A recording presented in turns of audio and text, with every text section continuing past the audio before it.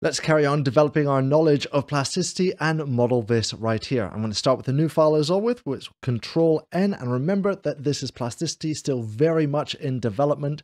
Whole bunch of more information in the other two videos first, so go and check those out first before you go to this one here. This is going to break, remember that. Feedback and all the other links that are very useful are down in the description and in the first pinned comment. So let's start this by creating a center radius circle here. Click this out, press D, then I'll go with 10, hit enter, right click to confirm. I'm happy with that. So I want to show you how to lay this out in two different ways.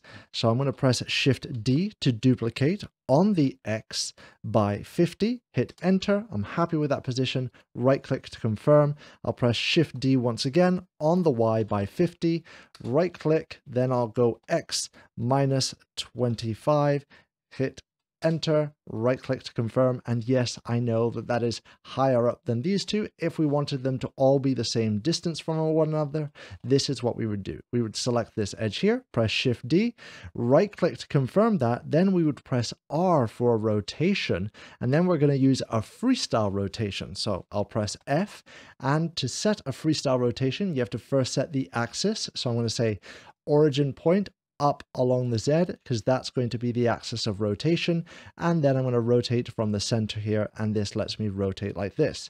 Now a triangle equals to 180 degrees when you add up all the insides, so divide 180 by 3 gives you 60, click OK, and now we have it there at an equidistant layout. So let's just delete that. So right click X to delete that, and let's get on with this here. Let's select these three faces, extrude them out by 15, right click to confirm, but I carry on working with a sketch, so I'm just going to press H to hide those for now. So we're going to create some lines now, so I'm going to click this line, the shortcut is Shift A, and I'm just going to click anywhere on this curve right here, and as I go over to another curve, you'll see that these little black dots start to appear. Each one of this is a snapping point. The first one is tan. See how this one moved over to that side there? That is tan in one direction. This is the tangent to a tangent. The next one is 1/4, the next one is tangent, and the next one is tan in the other direction. I'll left click there. I'm happy with that. Right click to confirm that, and I'll press Shift A. We're going to click over here, go over here, find the tan, left click, right click. I'm happy. To redo the last operation, there's another shortcut here, which is Shift R. So the last one was creating lines, so we'll go here, find the tan. Sometimes it's a little bit small, so remember that you can still move around and find the tan. Then we'll left click there, right click, confirm. Here we have it. So let's select this face now, extrude this up. I'm going to go for 10 this time, right click, confirm. Let's bring everything back with Alt H, and here it is. Let's press 4 for solid selection. I'm going to select my key base here. I'm going to merge these all together with a union boolean. So holding down Shift, I'll select my other objects here. I'll press Q for a union. Remember, down in the context menu, it's right there. And now here the shortcuts are telling me Q once again to do a union. So I'll press Q right there. You can select the bodies through this interface right here.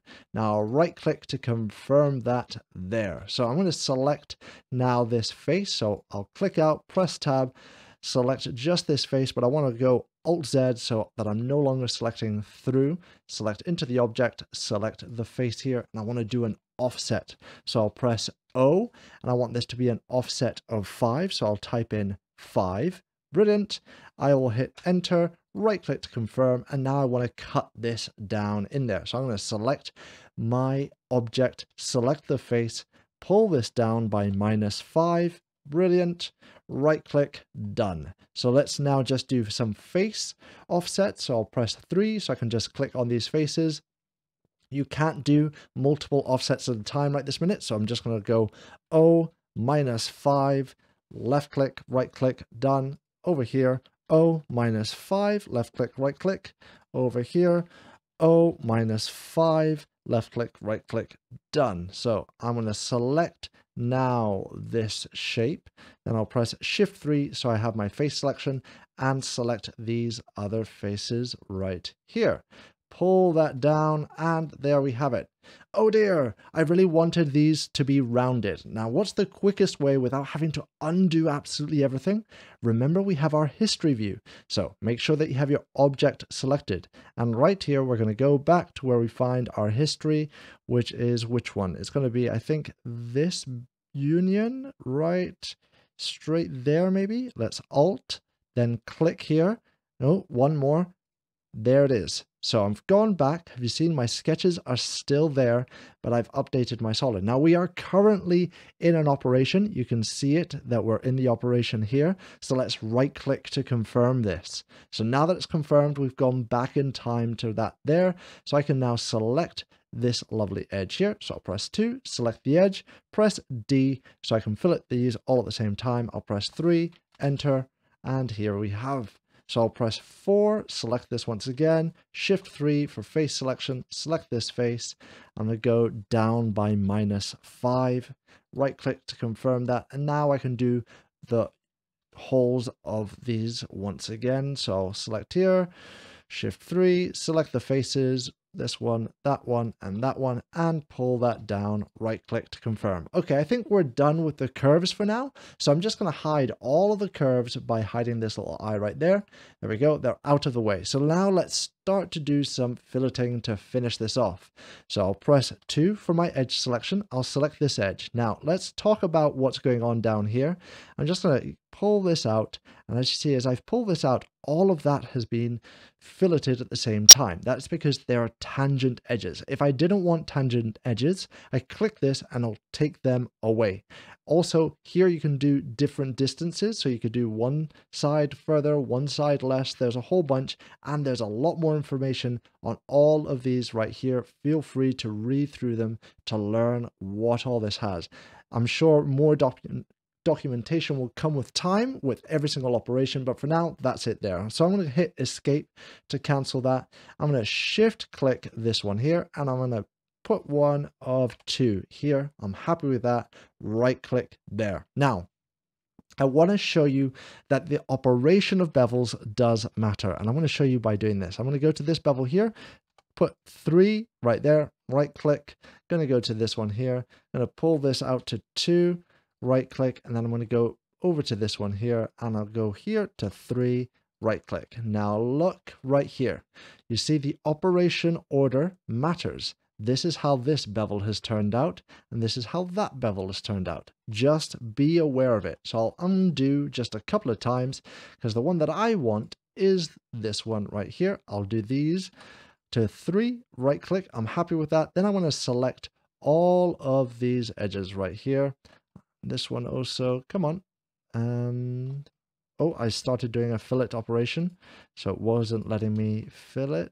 There we go. All of these, I'm going to do all of these to 2, right click, and there we have it. So I want to show you that currently we have quite a flexible model here. So if I go into face selection, select this face, and I can manipulate this as it is. I can also push this a little bit past its point as well before things break, because it will break at some point. So here we have that.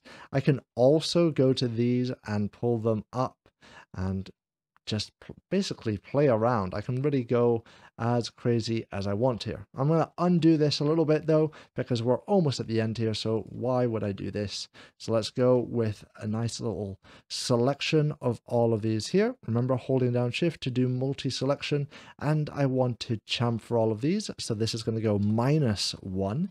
Right click to confirm that, select this edge here, and I'm going to bevel this one by 3. And there we have it. That is this now all set and ready. Now remember the workflow, if you want to bring this into OBJ, it's exactly the same as the last time. So make sure you save this, and let's carry on to our next model. Now, if you want to share what you're making or get a little bit of help with plasticity, you can join the Maker Tales Discord, where I have a plasticity channel right there, or you can try and join the Plasticity Discord, and information for that will be down in the description or in the top pinned comment, where I'll be keeping that as up to date as possible. If you're enjoying what I'm making here and you think I'm worthy of your support, you can join join this lovely group of esteemed people, my lovely patrons. Thank you so very much, and a big thank you to my VIP makers, Jem Oskanacht and David Fernandez. It really means the world to me. Thank you for watching, keep making, and let the quest continue.